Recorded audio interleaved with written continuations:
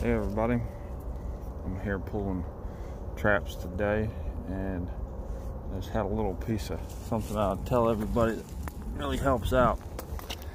When you're pulling your traps and you've got permission from a landowner, take all this stuff with you. Don't leave it lay around, and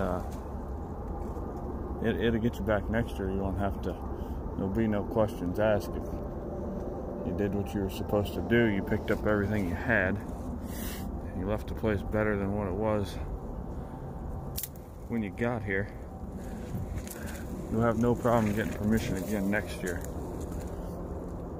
We ended up with 5 beavers out of here, and we're pulling out. I got a call on another piece of property 2 days ago.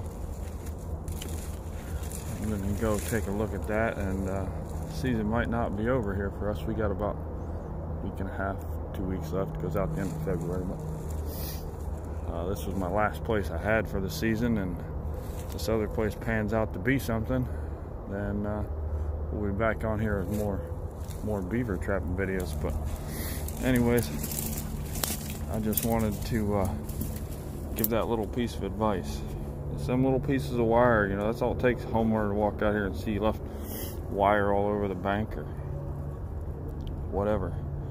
Bags, if you use bags, you know, dump them out, take them with you, reuse them again. But all right, everybody have a good one. Talk to you next time.